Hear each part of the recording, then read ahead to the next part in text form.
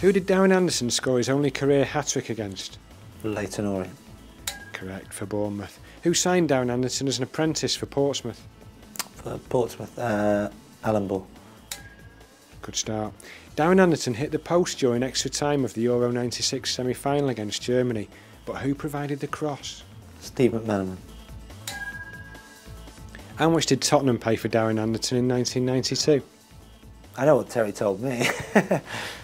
But what do people say is, I'll say 1.7.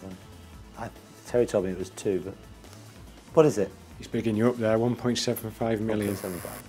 Which song did Darren Anderton claim he'd do at karaoke, but only if he had to? No. No idea. Free Falling Free by Tom Falling, Petty. okay, yeah. Personal favourite, is it?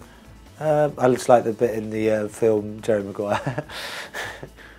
Darren Anderton's last 5 England caps were given to him by 5 different managers: Glenn Hoddle, Kevin Keegan, Peter Taylor, Sven, and who else? Howard Wilkinson. Good. Who did Darren Anderton score his last professional goal against?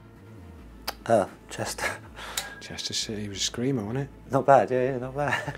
Who did Darren Anderton say he'd like to play him in a film of his life? Kevin Costner. Yeah. Looks a bit like you.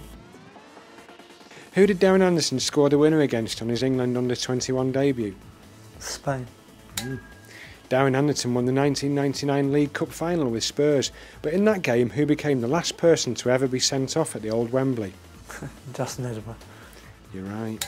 Darren Anderton scored just 1 league goal for Wolves. Who was it against? Sheffield Wednesday. Who's the only referee to ever send Darren Anderton off? There's a couple. I can't remember. Is there? Yeah, I got sent off for Bournemouth. Did you? Yeah. Oh, you're naughty. Right, that question's out then. Graham Barber I've got here. Sent you off against Fulham, didn't he? Yeah, I know it was Fulham, yeah. Saha and Beaumont diving all over the place. Which foot did Darren Anderton score a screamer with against Colombia at France '98? Right. Which goalkeeper did Darren Anderton beat in the 1992 FA Cup semi-final? Bruce Grobbins. Correct.